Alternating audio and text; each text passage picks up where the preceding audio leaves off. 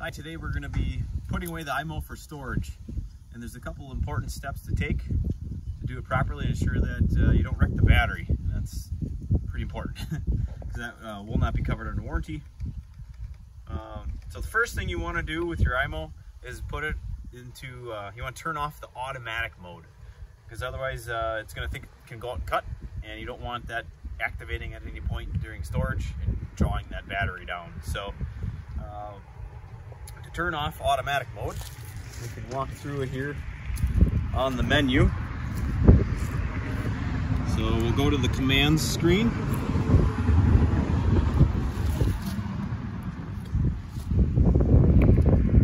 And we're going to go right to this A symbol here with the arrows, and it'll ask you to say switch off automatic mowing. We're going to click OK. It'll ask you, do you want to switch it off? Yes. So I've got yes highlighted, click OK. It is off, and you can tell it's off because the start time now it just has dashes by it. There's no actual time there for it. And also, if I were to turn it back on, you'll see the little A symbol up in the top right that it's on. When I turn it off, that A symbol goes away. So that is squared away. Next step is make sure you've got full battery, make sure it's fully charged. Then you can unplug the docking station, which we've done already. And we can begin disconnecting the docking station.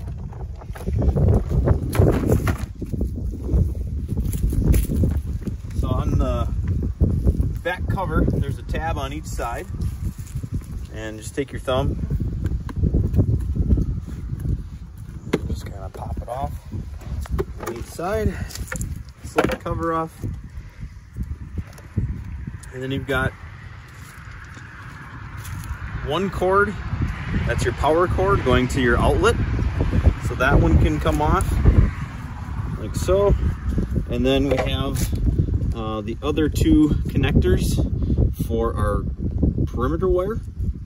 And first thing, before we take them off, we want to make sure we have one wire labeled, so that we always know which one is, say, the right or the left wire. And we'll pop this up, pull out our two wires, get them out of the way.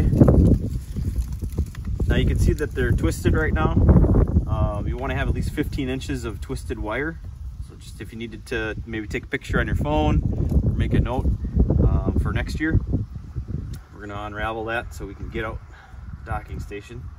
Now if you want, you can leave the docking station outside depending on where you live. Stihl says it's even fine up in the winter climates like here in Wisconsin. I can't do it. I'd sooner just bring it inside and make sure that it's going to be in good weather, just to reduce the life of the wear on it and such. So after you run the wires through, the pad just has little tabs, and you just kind of pop the wire off each tab.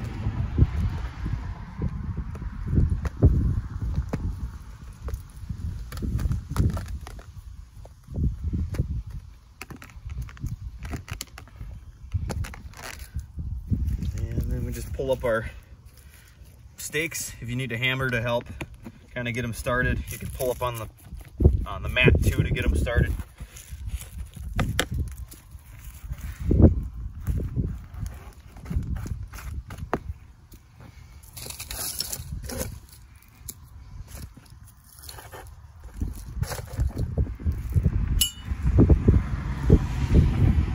It's up to you if you want to mark where your holes are, just to make sure.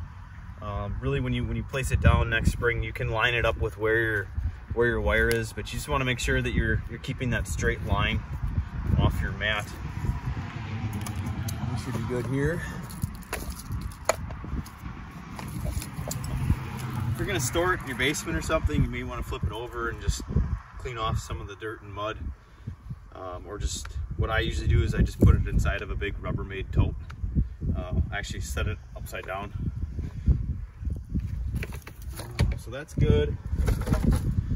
Power supply cord, you're going to want to take this, wrap it up, and bring this inside too. The extra perimeter wires that are left, ideally you want to get some wire covers, twist them on. You can get away with just electrical tape, but I don't know, I always figure might as well make sure it's good to go. Cover them up with caps, wrap them up with some electrical tape for the winter, and just set them off to the side and you're good there. As far as the iMow, again, as I mentioned, the most important thing is having a fully charged battery.